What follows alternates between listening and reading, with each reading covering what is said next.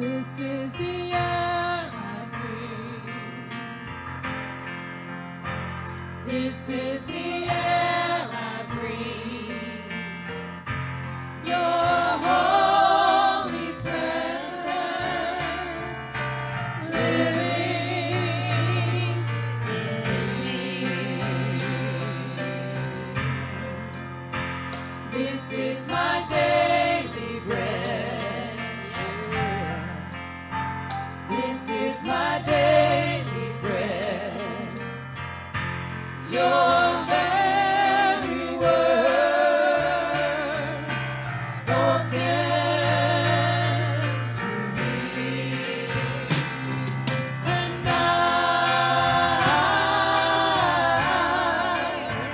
I'm desperate for you.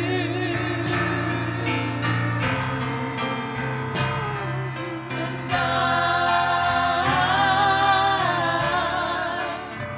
I'm lost without you.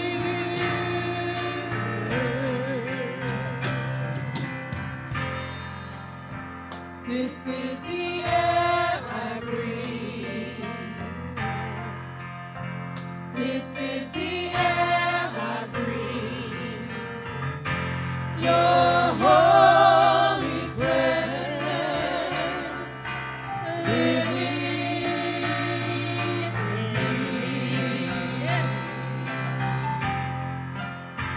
This is my daily bread. This is my daily bread. Your very word spoken to me. And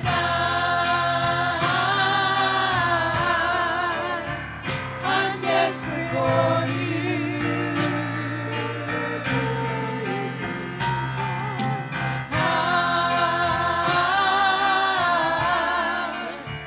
I'm lost without you.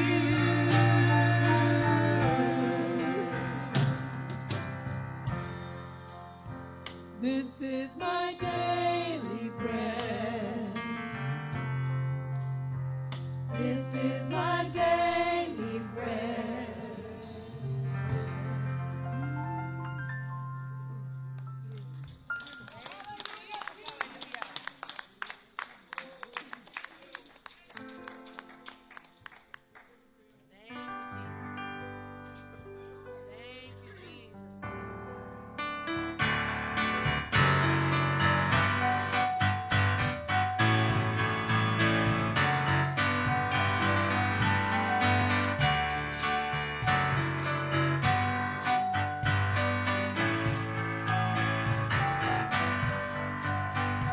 I was lost in shame and not get past my blame until he called my name.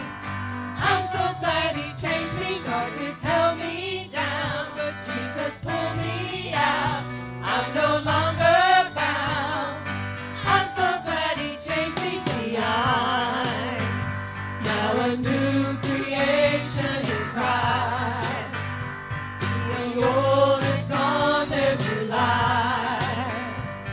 I live by faith, not by sight. There's a new name written down in glory, and it's mine. This is mine.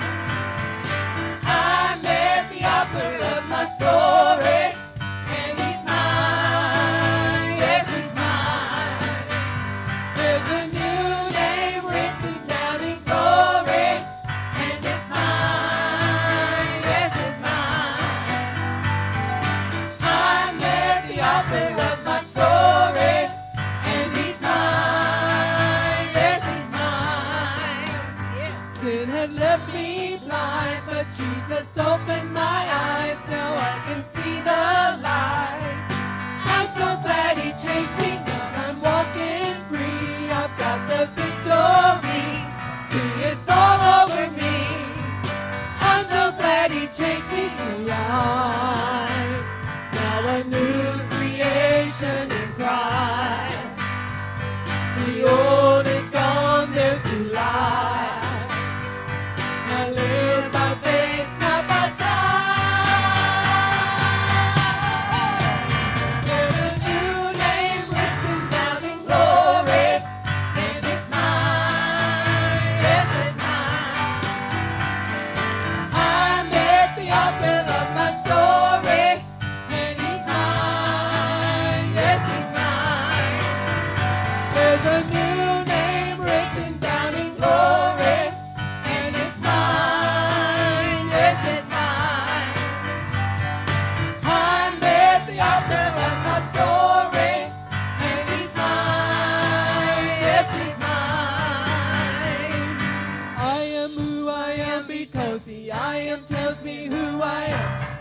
am who I am because the I am tells me who I am.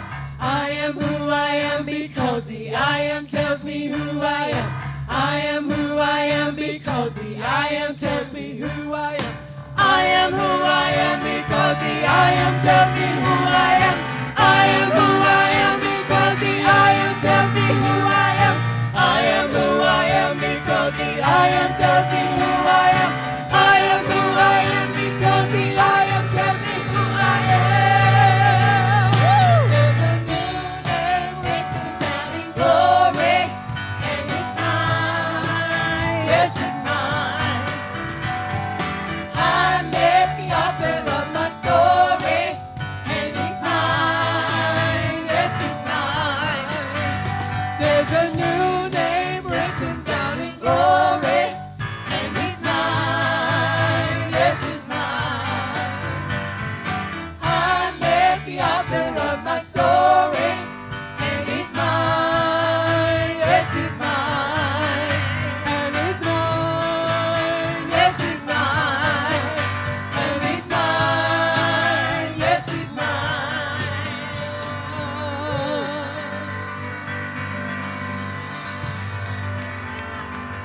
Jesus is mine.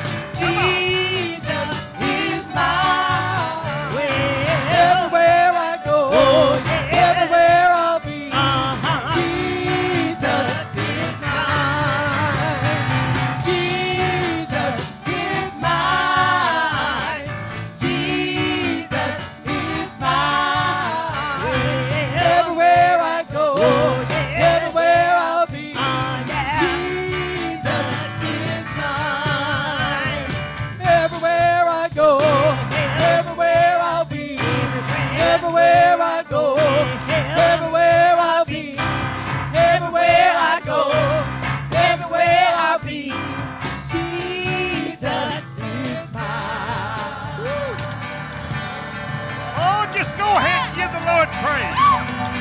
Just go ahead and give the Lord praise. Oh, hallelujah. Oh, thank you, Lord Jesus. Thank you, Lord Jesus. Oh, thank you, Lord Jesus. Praise God. Oh, my. If y'all want to sit down just a minute, you can. Praise God. I was, Brother Terry, I was thinking about God's refrigerator this morning.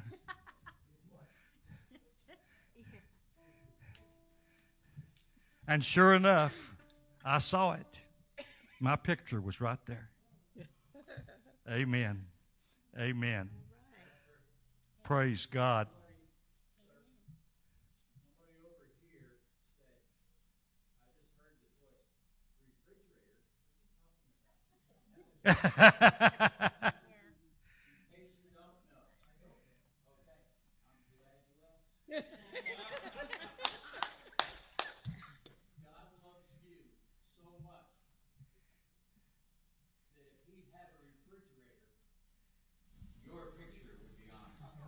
Amen. Amen. Amen. Praise God. Oh, my. And, well, you know, some of us, be a rough picture, wouldn't it? Every time God walked through his kitchen, he'd say, ooh.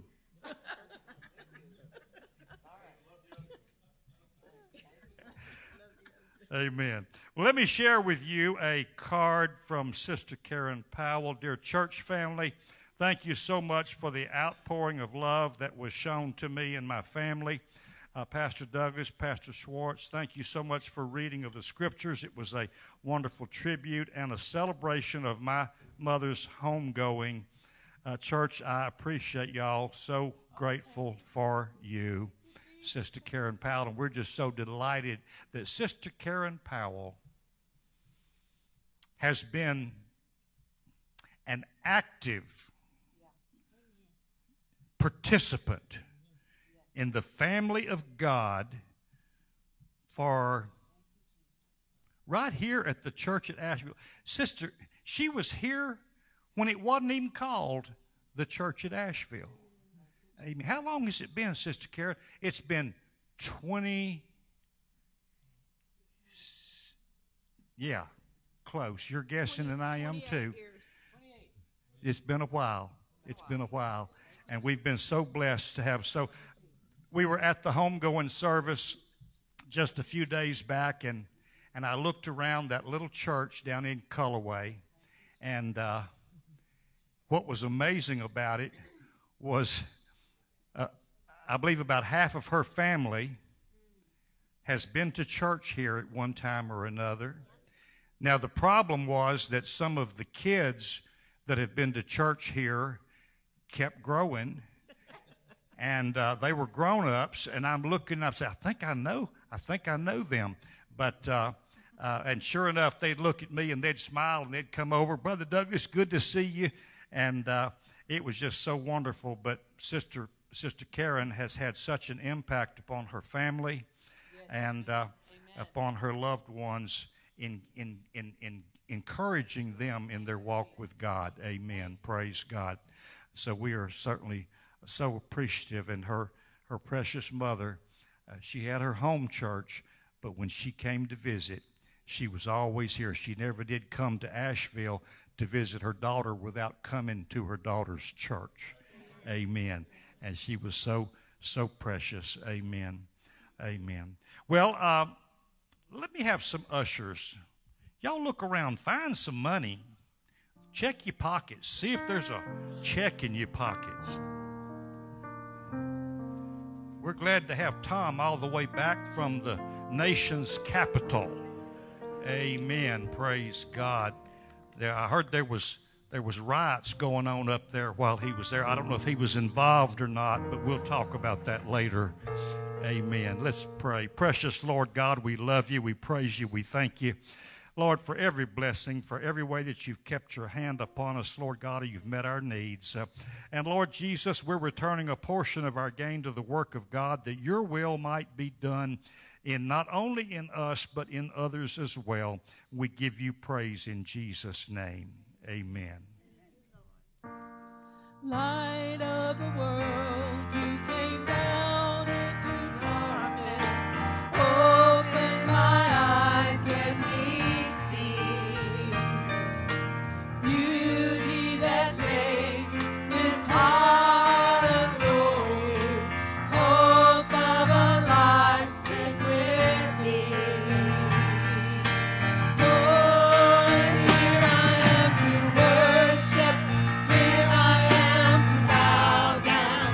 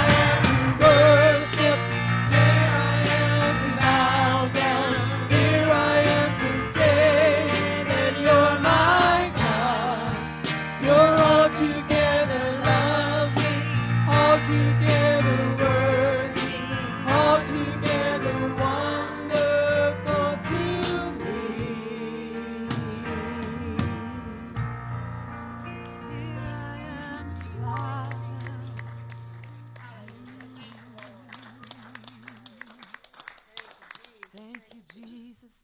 Here I am to worship. Here I am to bow down. Here I am to say that you're my God. You're altogether lovely, altogether worthy, altogether wonderful to me.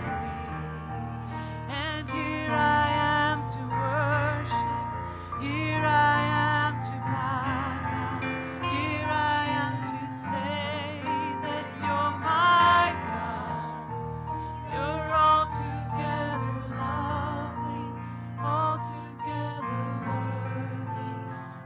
worthy, altogether wonderful to me. Thank you, Jesus. Thank you, Jesus. You are wonderful, Lord. You are wonderful. You are lovely, Lord Jesus. Thank you, Jesus. Thank you, Jesus. We invite all these young folks to go to the fellowship hall with Sister Douglas and those that are assisting her this morning. Thank you, Jesus. And for those of us who are alive and remain, thank you, Jesus. Thank you, Jesus.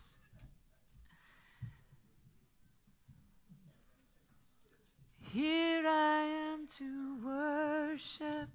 Here I am to bow down.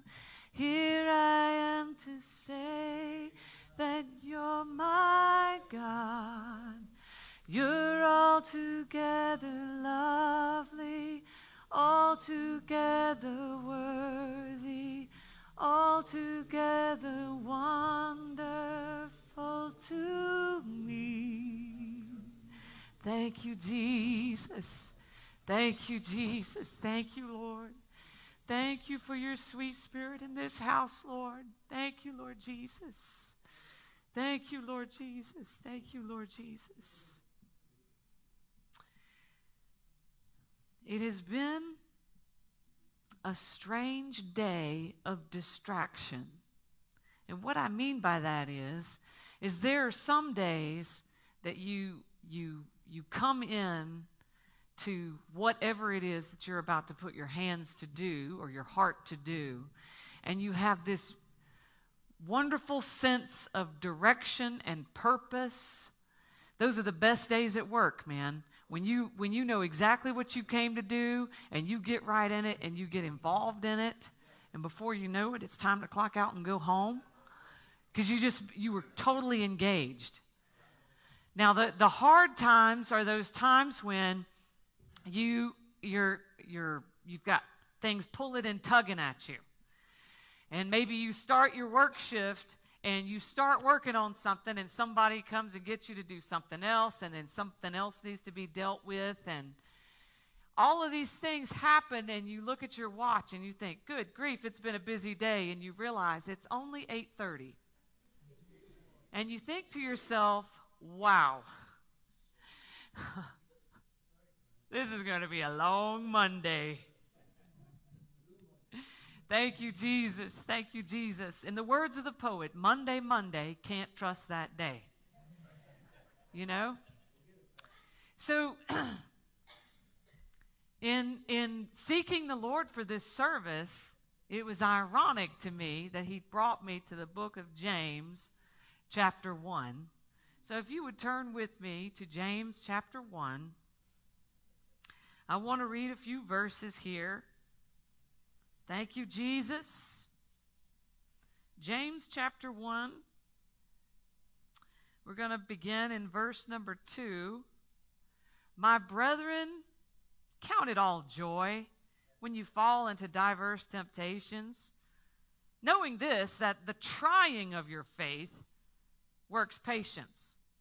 But let patience have her complete work, that you would be complete and entire, not lacking anything. If any of you lack wisdom, let him ask of God. Whew. He gives to all men liberally and doesn't upbraid them. Thank you, Jesus. But let him ask in faith, nothing wavering. For he that wavers is like a wave of the sea driven with the wind and tossed.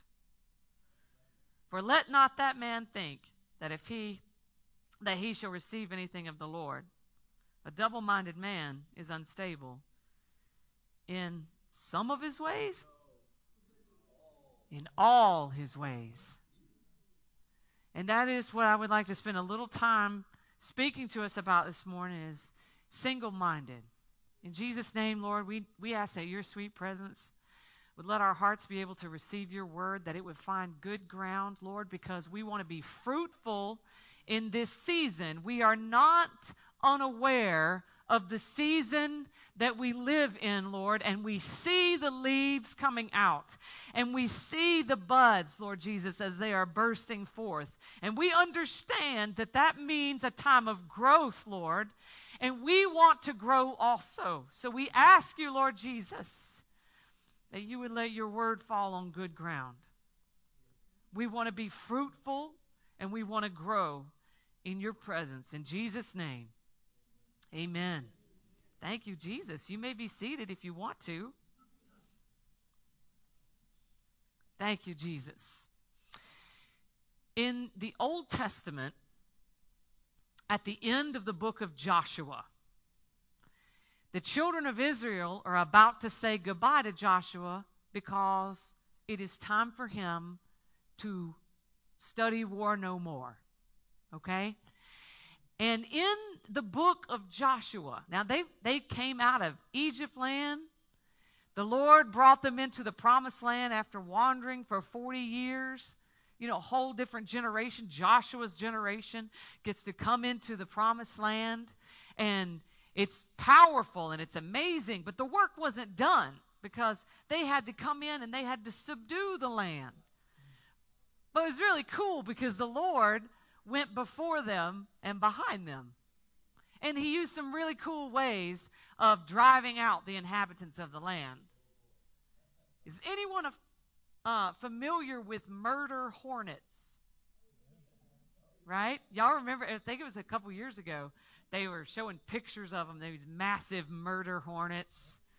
I was sitting out next to the fire pit with Kevin a weekend or two ago, and I saw something weird crawling around on the ground, so I took a picture of it, and I texted it to one of my employees because she likes bugs. That's what I said, LaTanya. I was like, no. She's like, it looks like a murder hornet. I was like, what? That's terrible. I don't want to be sitting around the fire pit with a murder hornet.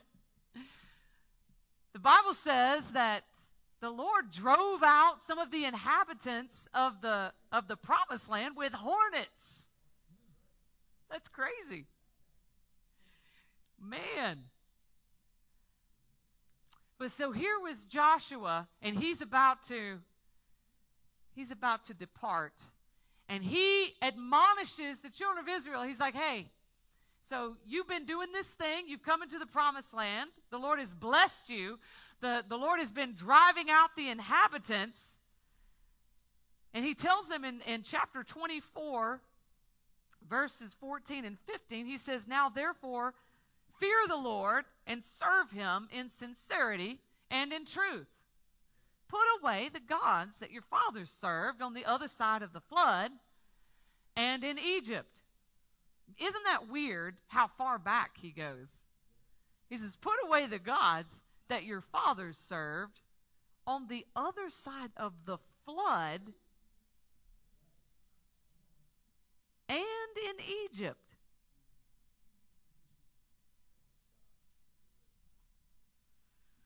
And if it seem evil unto you to serve the Lord, choose you this day whom you will serve, whether the gods which your fathers served, which were on the other side of the flood, or the gods of the Amorites in whose land you dwell.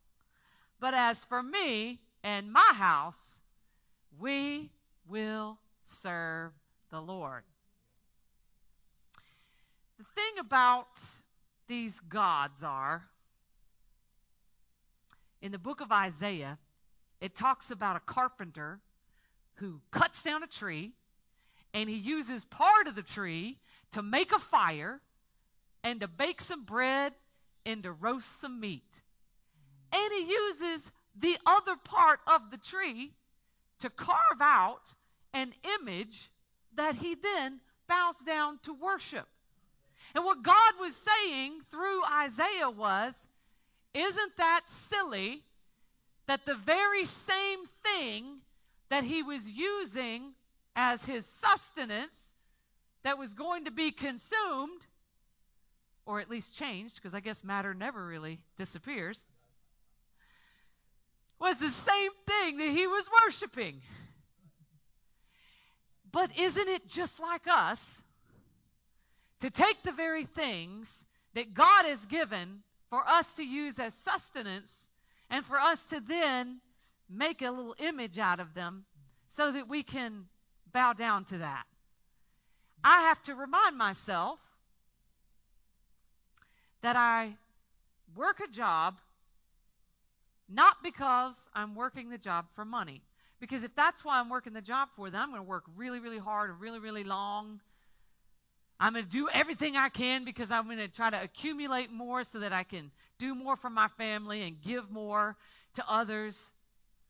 If I get trapped in that thinking, I don't work my job for money. God takes care of my provision. Right now, he's choosing Bob Carnes Jr. to sign my paycheck. Praise the Lord. That's awesome. I love Bob. God has blessed Bob. I was telling one of our distributors, our aluminum distributor, he comes by. He's the regional manager. He's like, how's things going? You guys seem to have been really busy. We're selling y'all a lot of aluminum. Y'all are busier than ever, and a lot of folks are not busy. I said, oh, but let me tell you why. And I'm standing in the showroom, and I'm standing there. I'm like, Ted, you're not going to believe this. But when God opened up the doors for my bosses to buy Greenville Awning Company, they didn't know anything about commercial awnings. They didn't know anything. They didn't know what contractors to connect with. They didn't know that they needed engineering for every little thing. They didn't know anything. But look at this. Forrest, you've seen this in your own life, how God takes something and you're like, Lord, if this is what you got for me, and then the Lord just sort of makes a way where there was no way. And then all of a sudden you find yourself in a whole additional line of business. And the Lord helped my bosses to move forward into a whole new aspect of business. And now we have all these contractors that they don't even get another bid from anyone else. They just say, hey, Jay, I'm sending you a contract. That's amazing. God is awesome, right? And I'm telling this to Ted Puckett. I don't mind telling y'all his name. He lives in East Tennessee. He's a sweet man. Ted Puckett. He's not sure what to do with this information because it's so weird to have somebody standing there saying, God has done this amazing thing in my boss's business. Now, I have a Baptist boss and I have a Methodist boss. Okay? And they are brothers. Now, the reason that this is significant is in my own life, I have found that you Baptists are a little bit more open than those of the Methody. Okay? I'm just saying, currently speaking. I'm not saying that was always the case. I'm just saying, generally speaking. Now, Bob comes by while I'm talking to Ted Puckett. And I said, Bob, I was just telling Ted Puckett how God has blessed this business and how he has just poured out on you and Jay, just blessing us just to no end when y'all didn't know anything about what you were doing. God opened up a door and helped you to make it through and helped you to get through those hard times and putting out tens of thousands of dollars on materials before you could get paid for them and all of these things. And God has just been so good. Bob's the Methodist. He wasn't sure what to do with this. He wasn't sure. He is not John Wesley. But that's okay. because I'd already testified for him, Terry. I'd already testified for him. I'd already told this man that God had blessed our business. And then I had told my boss, I reminded my boss, everything we have is because God was in it. I don't want to take the tree that God gave me, upon which I can make my meal, and turn it into a god. Do you see what I'm saying? Like, I can spend as many hours a week as there are in a week at Air Vent Exteriors. And they bless me because I'm the only manager there that's still hourly. David, that means they pay me for every second that I do anything. There is nothing under the salary bubble. Nothing. If I answer a phone call on the weekend, they get charged. If I respond to emails on the weekend or talk to the powder coater, they get charged. And are happy to do it. Why? Because I'm amazing? No. Because God is amazing. And so God, in His amazing awesomeness, has this way of taking us from one place through to another place, but sometimes when we're in the new place, we forget how we got there. And we forget who it was exactly that made that way out of no way, because now we're a stranger in a strange land. And this isn't familiar territory. And what is it that these other people are worshiping? It is very easy. DW, you know this is the truth. We got to bring Jesus up in our workplace because there's a whole lot of people there with other gods in the workplace. And you might say, no, I work with a bunch of Christians. Are they filled with the Holy Ghost and living a clean life? Can you look at them and know that they're a Christian by the way that they live, or did they have to convince you? Because there are many who call themselves Christians that serve other gods.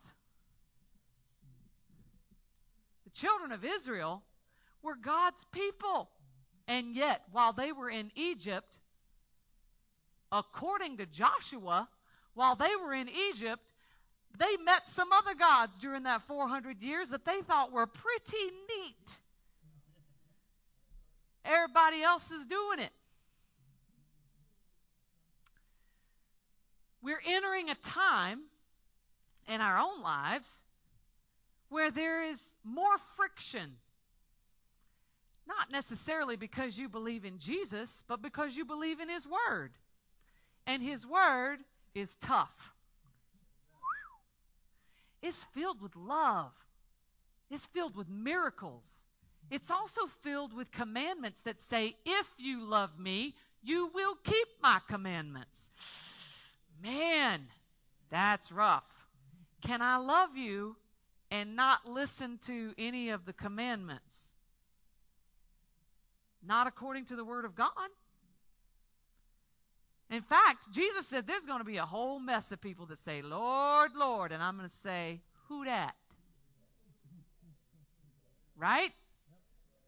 There's going to be a whole mess of people that say, oh, I knew you.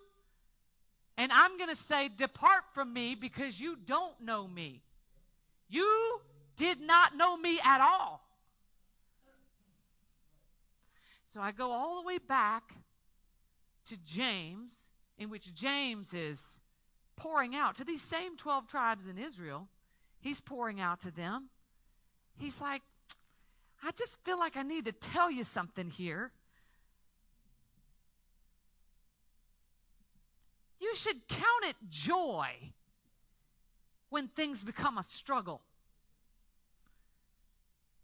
Count it all joy.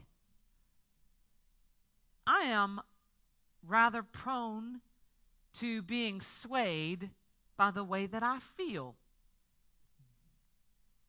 I have this disability called my face. So that whatever I'm feeling, is on my face. I can't hide it. I mean, I guess I could walk around with a bag over my head, but that would draw a lot of attention. I can't lie to you. You'll see it. I can't try to spare your feelings because you'll see it. It's all right there, princess. I don't know what to say. It's like a big old billboard. And it does seem to me like there are days where I have to stop and say, the way things feel cannot dictate the rest of my day, or this is not going to be a good day. Y'all ever have those? Some people say, well, I woke up on the wrong side of the bed. I can only get out of one side of my bed. Kevin blocks the whole other half. The whole other half, man. So I got to get out on the same side every day. And if it's the wrong side, then that's going to be rough.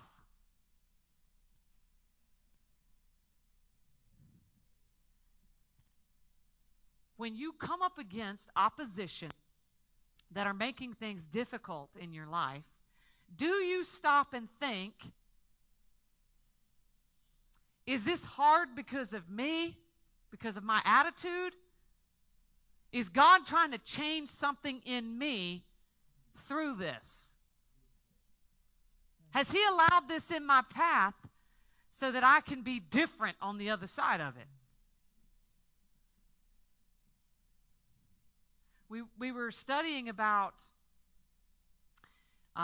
the Passover and all of the things that have happened leading up to the cross, and as we wrap up the book of Mark, and man, one of the most powerful things that you see in Jesus' life is the road to the cross. And this leaving of Passover, having a delicious meal with his friends, imparting to them, and then they go singing a hymn and going off into the Mount of Olives, and they find a place to pray. And Jesus tells some of them, stay here. Peter, James, and John, I want you to come a little further with me. Now, all of us want to be Peter, James, and John, that the Lord says, come a little further with me. Right? Like, I don't want to be back there. I don't want to be back there with Thomas and Levi. That's fine for them, but I want to go into the garden with Jesus. But here's the thing. It seems to me like God chooses really kind of losers to go deep in the garden with Him. I'm sorry. If y'all have been deep in the garden with Jesus, I apologize for calling you a loser. But I'm looking at who was there. Peter, James, and John. Peter, come on, loser. You know what I'm saying. I mean, he was a poor fisherman, which is fine. A lot of y'all are poor fishermen. I get that. I'm poor and I can't fish. I can't fish to save my life. Help me, Lord. James and John, they're like the sons of thunder. But again, fisher folk. They were just regular people. They were super imperfect. And Jesus said, I want you to come deeper in the garden with me.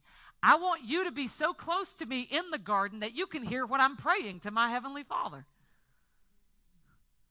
And He says, sit here and watch. And then He begins to subdue His flesh for what was coming next. Because in Gethsemane, that just means olive press, right? A place of crushing. You know, it makes sense that they would have that at the Mount of Olives. You got all these olive groves. Are they groves or orchards? Groves? Olive groves. That they would have a place there to crush them, to make that wonderful oil that was used for all sorts of things. We use it for all sorts of things. We also use it for anointing. But you know, the olive has to be crushed to get the oil out. You see what I'm doing here? And Jesus, in that place, had to allow a crushing to happen in his flesh, in his spirit, really, inside of him,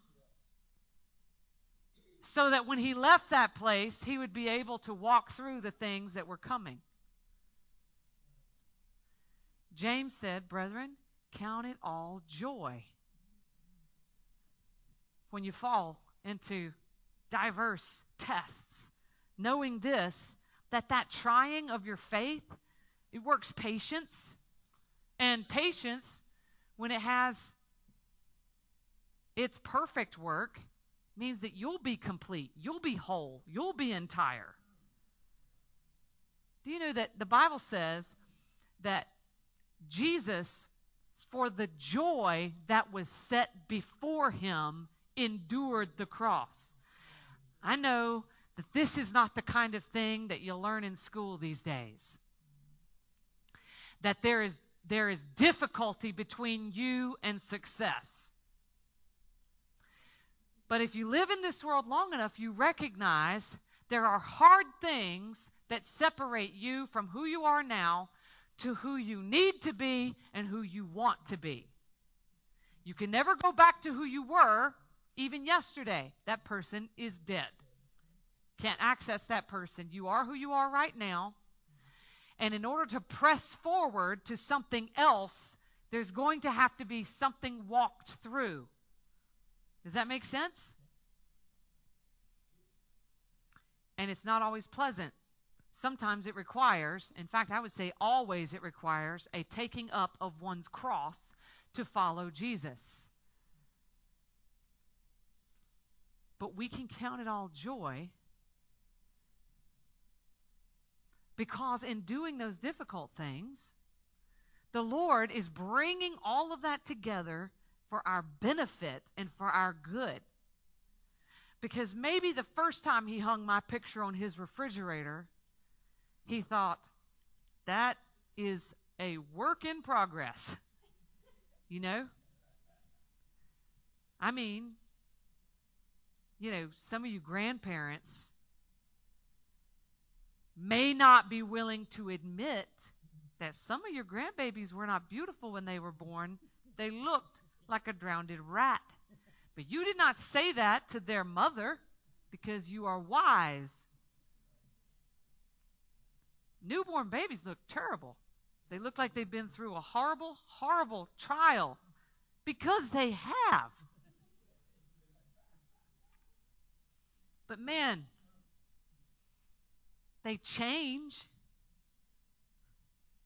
And you are changing as you grow in the love of Christ. Now, let's address this singleness of mind, this single-minded idea. In the book of James, he says, a double-minded man is unstable in all his ways. Yeah.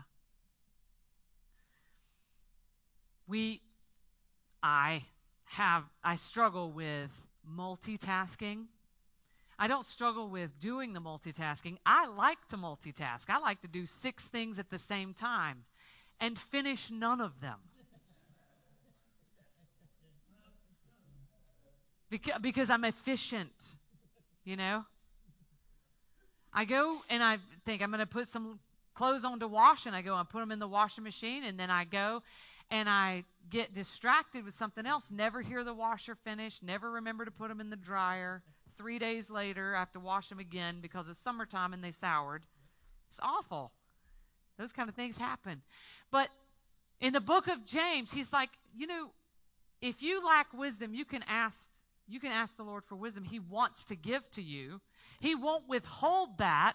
In fact, he will give you liberally what you ask for. When was the last time any of us asked for wisdom? When was the last time any of us said, Lord, what time do you want me to go to bed at night? Lord, what time do you want me to be getting up in the morning? You see, right now, there's a number of us that are thinking, why would I ask the Lord that? That's crazy. And yet, Sometimes you get up in the morning and you stagger through your day and you feel terrible because you spent no time with the Lord before you left your house or when you got to work. You didn't spend quiet time with the Lord. He didn't have an opportunity to speak into your life. And you think, well, I couldn't have got up any earlier.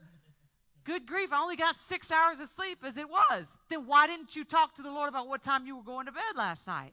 Well, I had all these other things to do. You don't have to do the news. You don't have to do the news. You don't have to stay up and watch what they're going to say. It's not going to be that different. It's like a soap opera. You can catch up about every 3 months and nothing's really changed. You still got the story. Everybody's doing that fake smile like they don't know as the world turns. That's fine.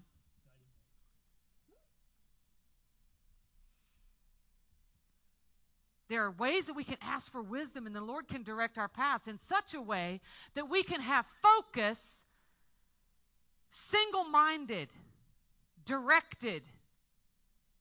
The problem with being double-minded is that it makes you unstable in all of the areas of your life. When you're pulled and tugged in such, and that's what Joshua was trying to tell the children of Israel. He said, you need to go ahead and decide now who you're going to serve. Because it's not hard right now. Right now, we're experiencing victory. We have liberty. We can gather together freely. We can walk around with our Bible in our hand. We can own 16 Bibles. We can speak to people openly about Jesus.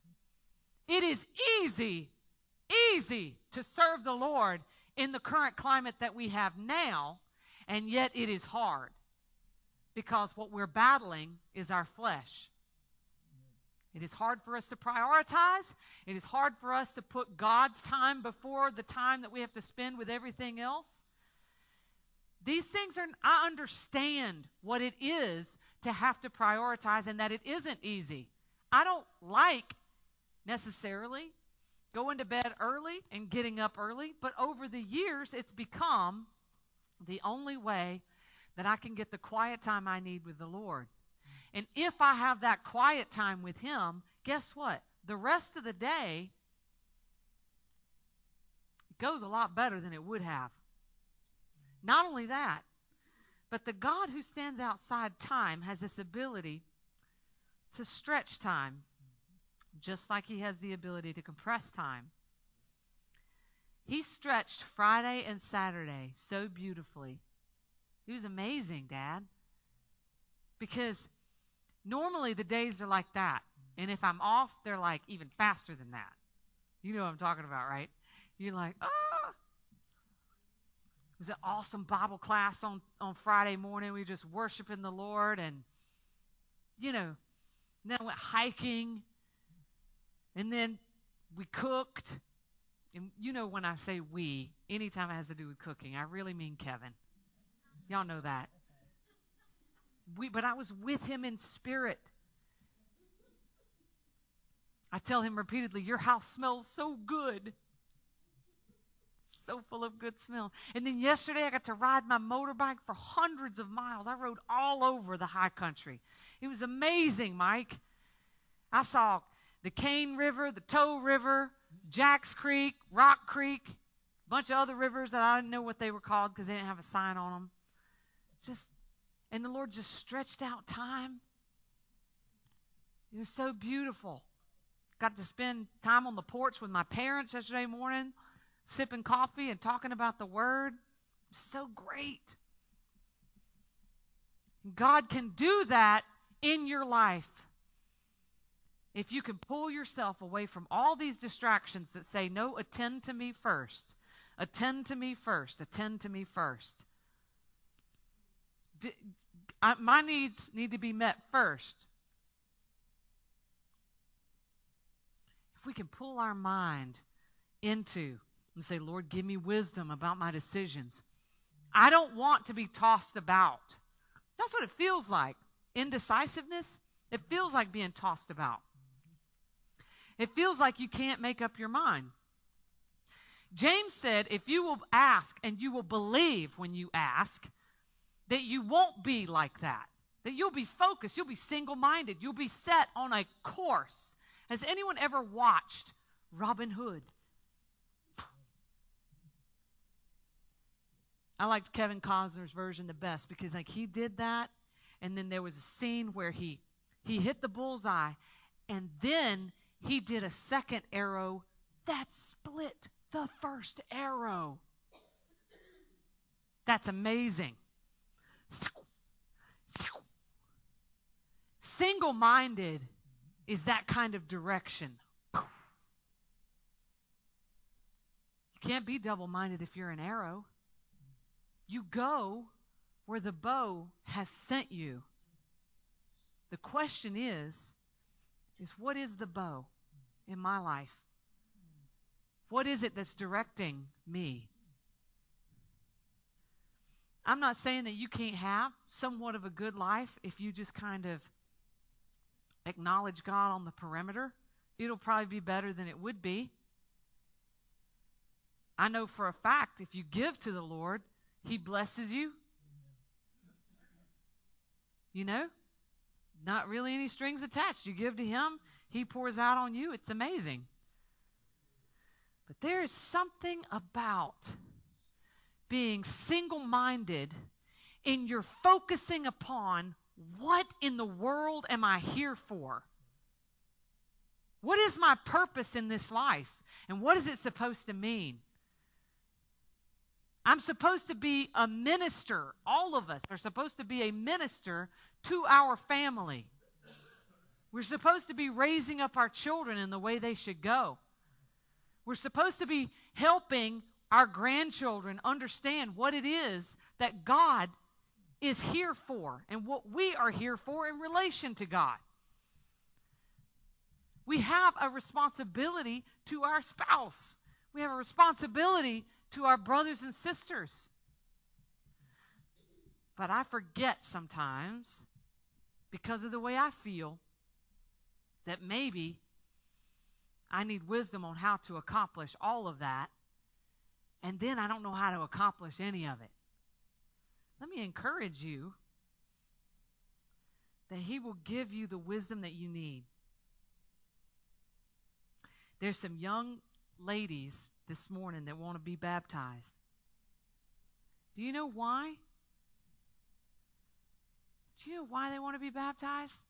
These are not children that just arbitrarily decided one day, you know, it'd be neat, is going into a tank of water in front of a bunch of grown-ups.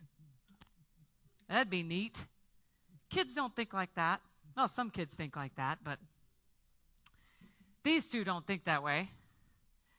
The reason that they want to be buried in baptism is because from a very early age, they have understood that in repentance, we die out to sin. And in baptism, we are buried in Christ. And when we are baptized into Christ, we put on Christ. And that when we do those things, we are promised the infilling of the Spirit of God. LaTanya, that picture that you post this weekend of Quay being baptized,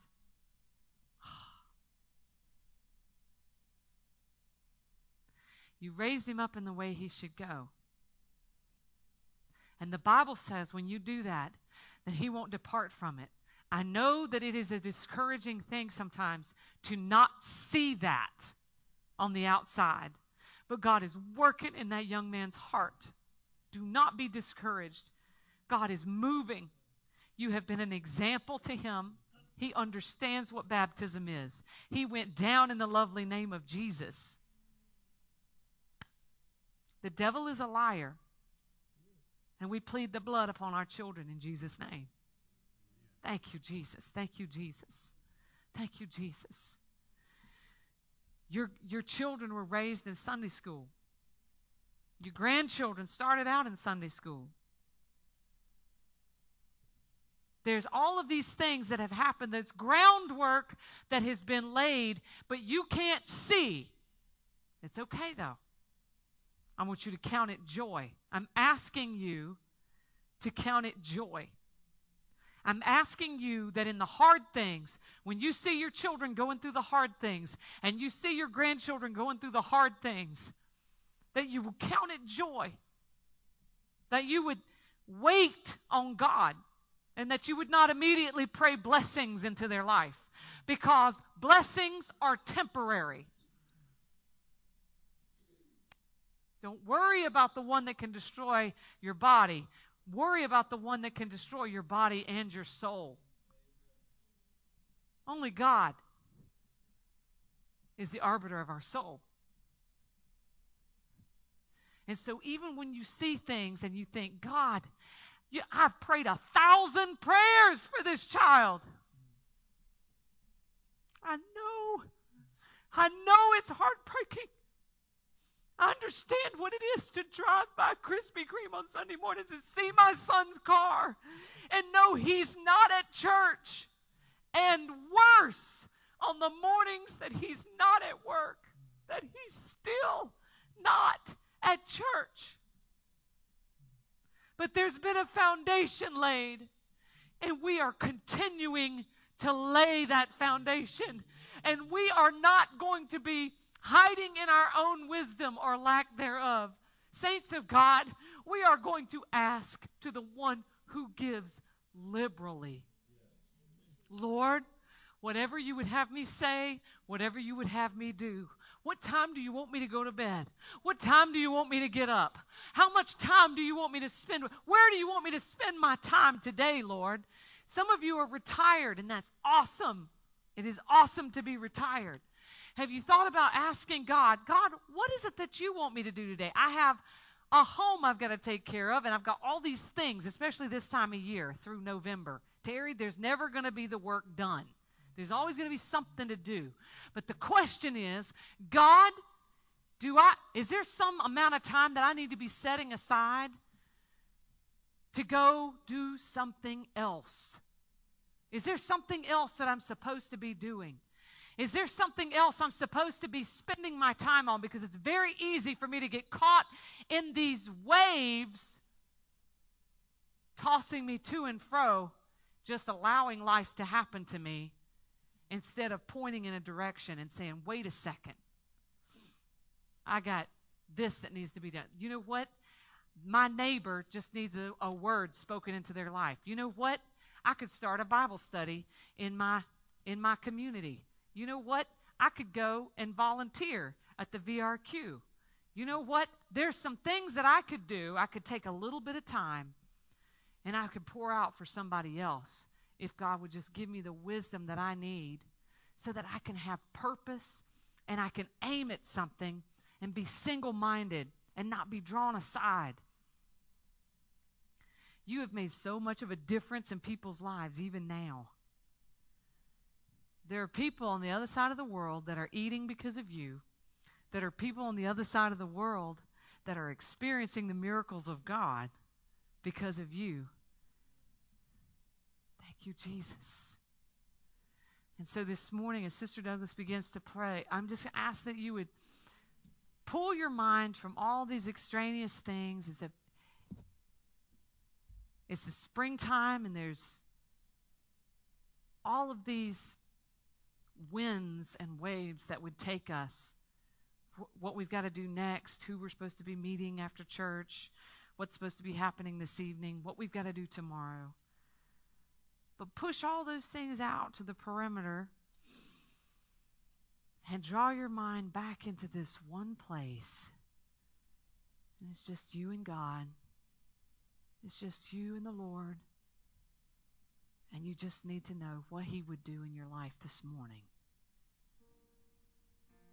That the foundations He would lay here would be something that would also affect tomorrow and the day after.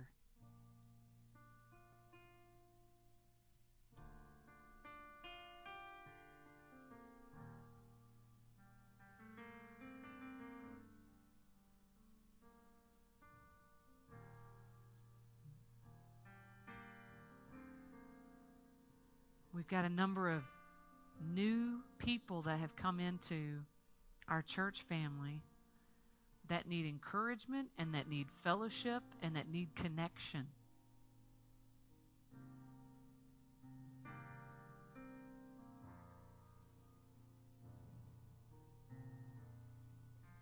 Lord, I know you love me. I know you found me. I know you saved me, and your grace will never fail me. While I'm waiting, I'm not waiting, 'cause heaven lives in me. Lord, I know you love me. I know you found me. I know you saved me, and your grace will never fail me. And while I'm waiting, I'm not waiting. I know heaven lives in me. So I will sing like a wind with no sickness in my body, like no prison walls can hold me.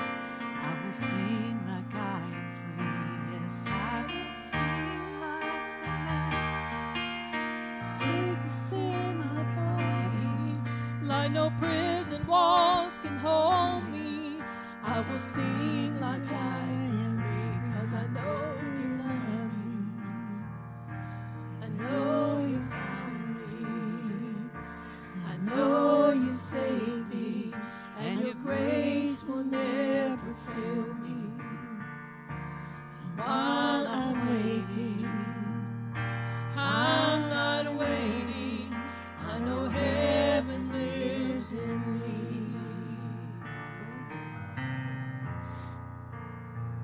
So I will sing like I will there in the fearless light of glory, where the darkness cannot find me, and your face is all I see. And I will sing like a man with no sickness in my body, like no prison walls can hold me.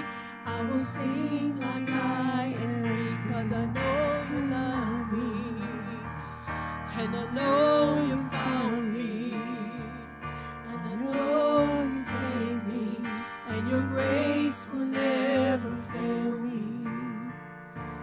While I'm waiting, I'm not waiting. I know heaven lives in me. Thank you, Jesus. Can we stand together right now and lift our hands and hearts to the Lord?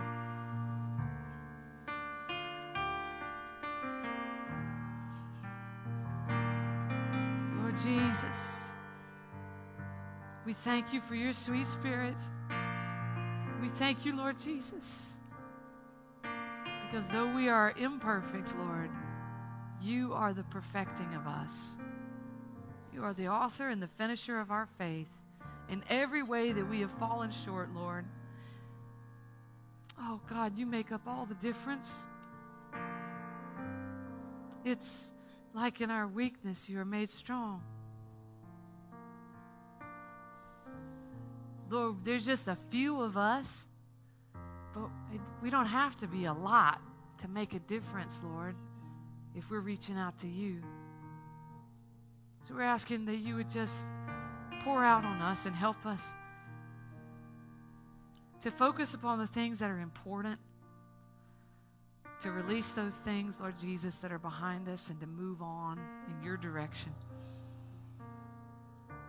That you would help us to be ministers first in our own house, servants to our families, to love one another, Lord Jesus, and to love you by fulfilling your commandments.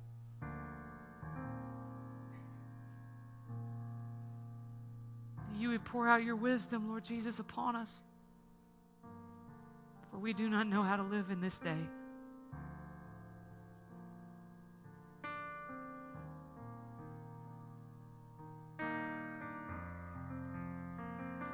direct our paths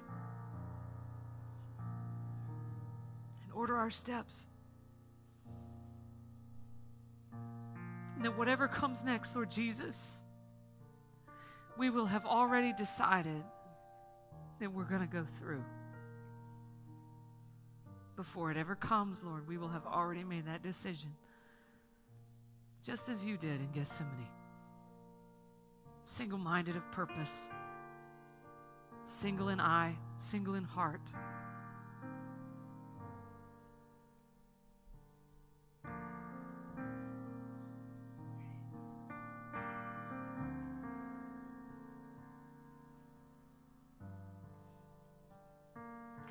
Tear down the walls, Lord Jesus, in our hearts that divide us into two. We cannot live as two, Lord. We must live as one.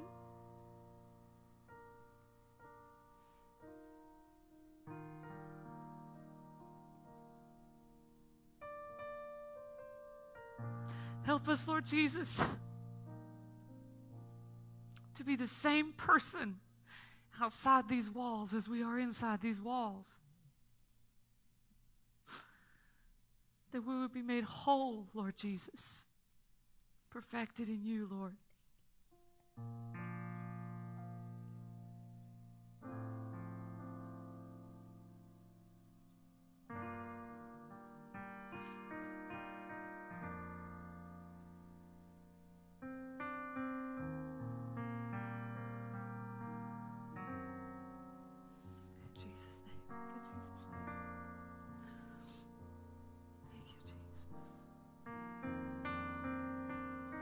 Jesus, Jesus, Jesus. Oh, there's just something about that name. Master, Savior,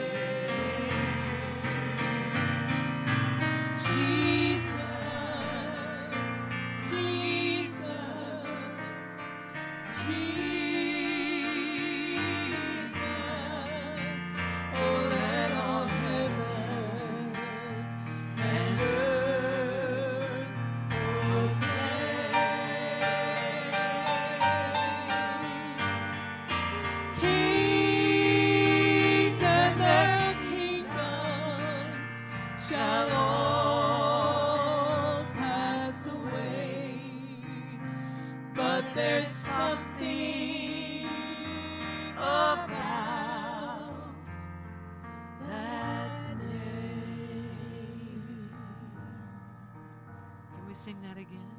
Jesus, Jesus, Jesus. Oh, there's just something about that name.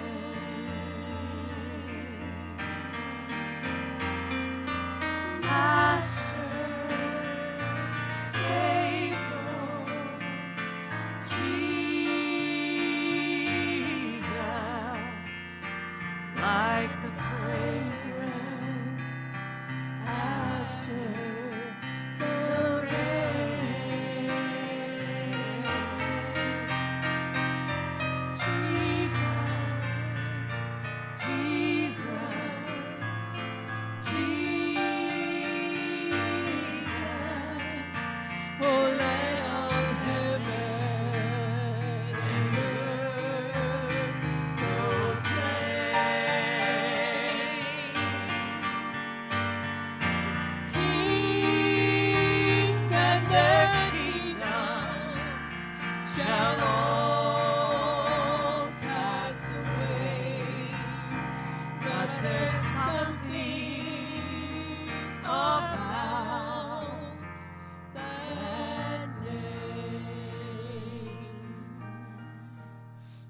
Younglings, those that want to be baptized today, can you come up here so I can pray with you? Thank you, Jesus.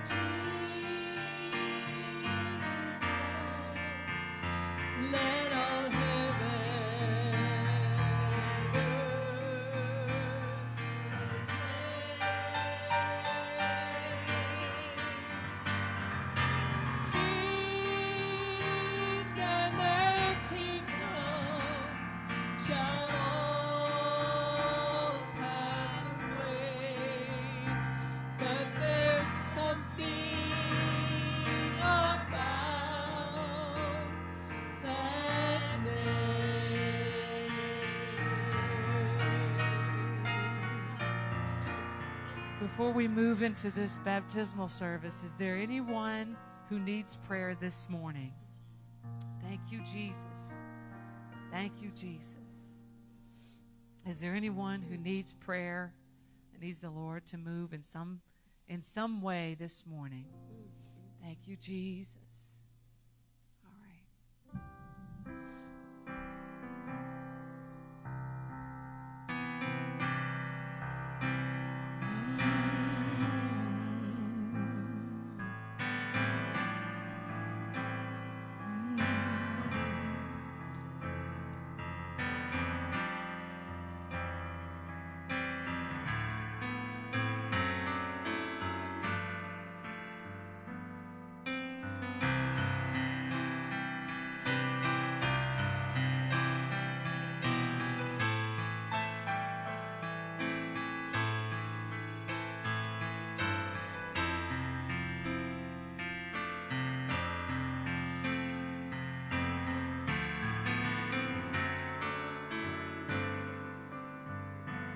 Say the name of Jesus.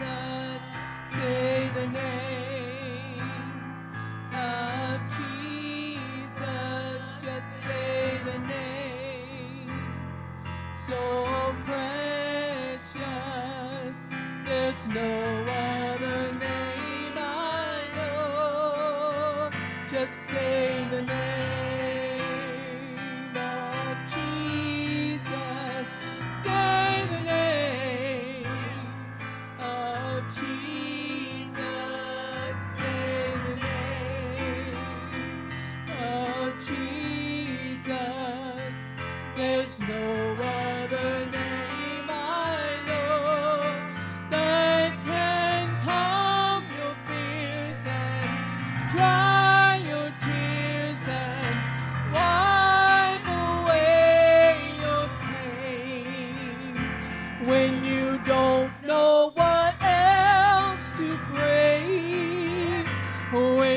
can't find the words to say, just say the name.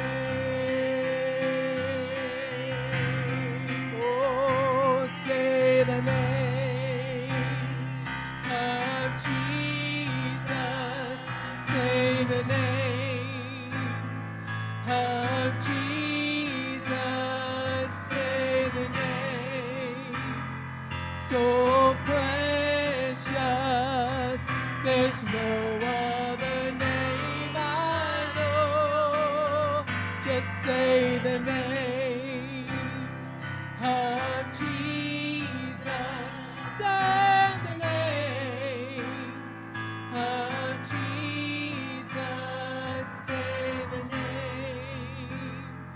So precious, there's no other name I know. Just say the name.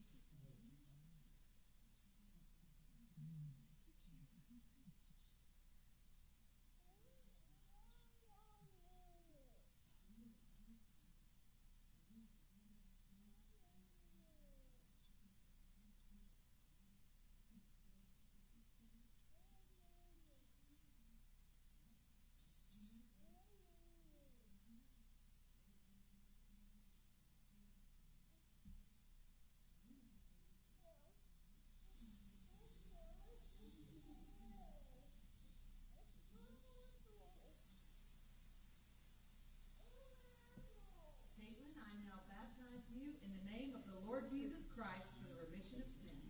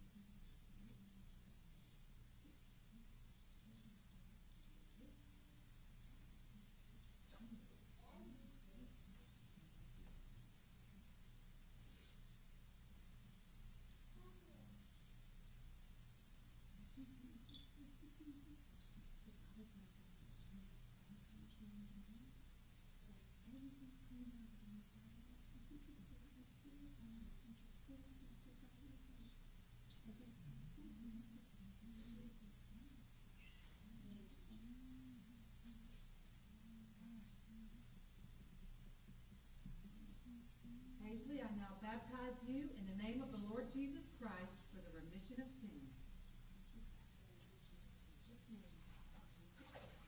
Oh, thank you, thank you. Thank you, Jesus. Thank you, Lord. Thank you, Lord. Thank you, Jesus. Thank you, Jesus. Thank you, Jesus. Thank you, Lord. Thank you, Lord. Thank you, Lord. Thank you, Lord. Thank you, precious Lord. Thank you, precious Lord. Thank you, Jesus. Thank you. Thank you, Jesus. Thank you, Jesus.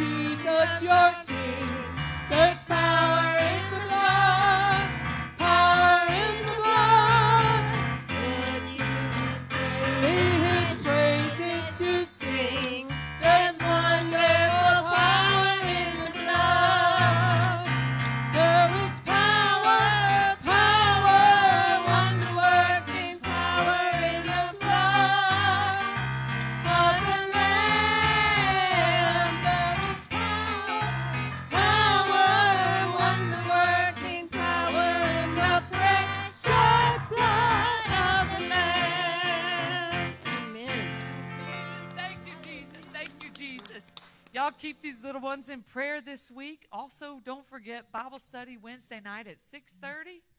And next Saturday, our church picnic. 11 a.m. until. Lord bless you. Have a wonderful, blessed week in Jesus' name.